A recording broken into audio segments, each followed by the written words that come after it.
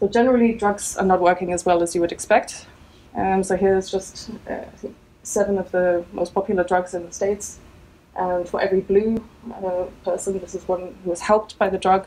So they experience a reduction in their symptoms or they get some benefit from taking the drug. But all of the red ones for each one, these people are either not benefiting from it, or they're experiencing some kind of severe side effect that is negating the benefit that they're getting. And that's actually quite surprising. If you think you go to your doctor and you get a diagnosis and they give you a drug, you expect it to help you, but it doesn't necessarily. And the solution is the DNA test. I hope to convince you. So this is the standard approach to either clinical trials or also just medicine in general.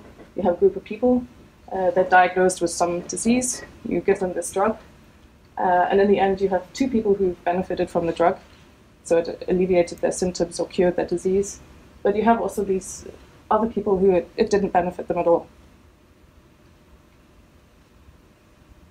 And the solution to this is to offer these people a DNA test. Within this group of people who you were treating all the same before, you can now see there's 3 different types of people, and only the blue are responding to this drug. So if you give these people this particular drug, they respond, and if you don't give it to the other people, then you avoid these negative side effects.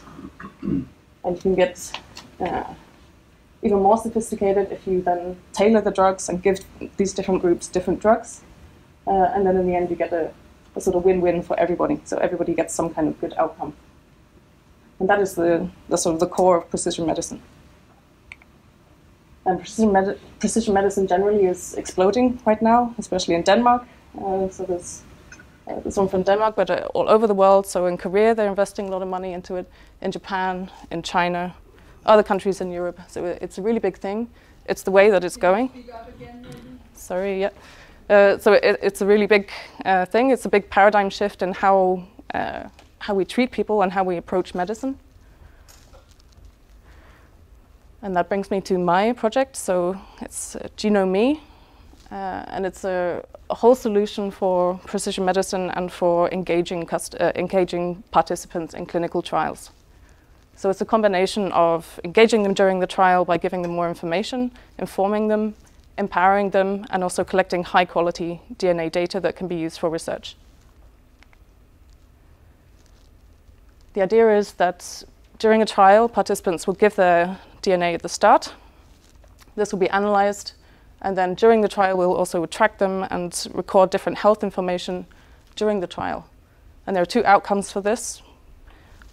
The first outcome, or the main outcome, is that participants learn more about their own health. They're engaged in the trial. They feel like they're getting something back. The second outcome is that in the back, researchers get all this useful data. It's coupled to information about their disease. It's coupled to the diagnosis. It's coupled to any other data that they're uploading during the trial, and this is hugely valuable. It's not necessarily going to look like this, but to give you an idea, this is a 12-month trial, and each one of these circles is the next month of the trial. Participants can see the whole course of the trial from the start, and they're aware that they're progressing through it. When they upload data, so for example, if it's a clinical trial in dermatology, if they're taking a photograph of their skin, at each milestone, they upload this information, and in return, they get some DNA information back. And this is personalized DNA information to help them improve their health. So in this case, I showed sleep, fat, immunity. It could be all sorts of things like this to help them improve their own health and get some of their DNA information that they've given to the researchers back.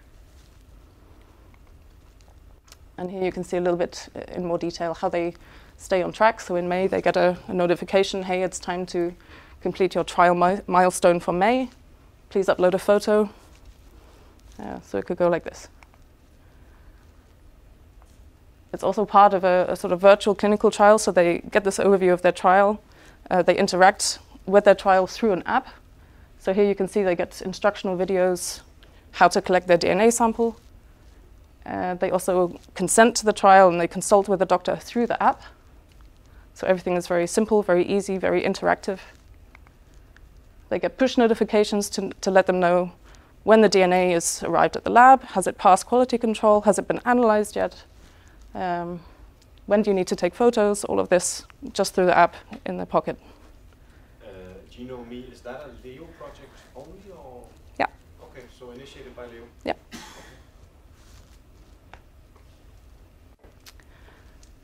The DNA samples are anonymized. So when you have the app and you start to take your DNA sample, you scan the barcode, and from this point on, the lab has no idea who you are. You're just a sample. We are the ones controlling the security and the security of the data and your identity. And it's very restricted who has access to this. And who are we? Leo.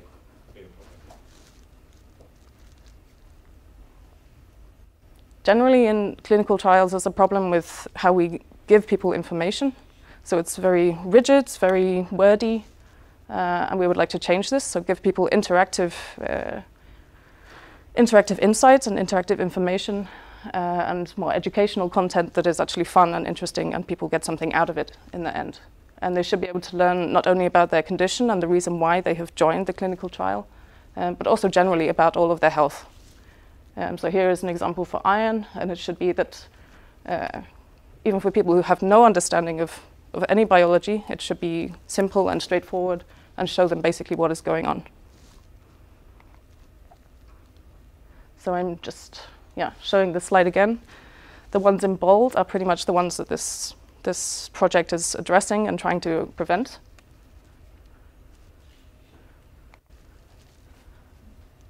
And now I come to psoriasis, and an actual example of how we can use this for skin disease. So yeah, I'm not going to go into too much detail, but psoriasis is an autoimmune disease. It's very complex, so there's many factors that are involved. And you can see also from Stina that it's a journey to discover what your triggers are, to discover what's causing the flare-ups. There are many triggers, so yeah, stress, damage to the skin or breaking in the skin, infections, especially streptococcus, pregnancy, changing in hormones, all of this. So it's quite complicated. And there's definitely a genetic component to it. So when you have identical twins, if one twin develops psoriasis, the other twin has a 70% chance of developing it. And that's kind of also interesting because it's not 100%. So two people who are genetically identical, there's still a chance that you won't get it.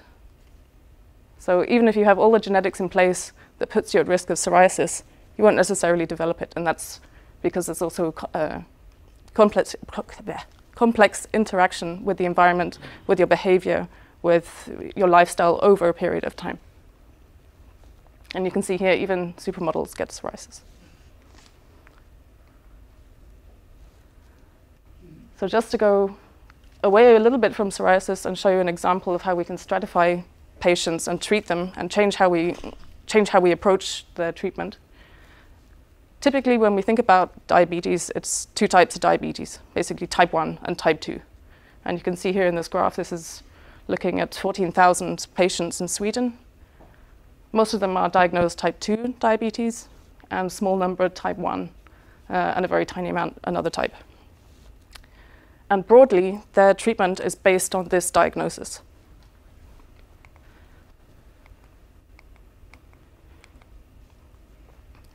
This was just published this year.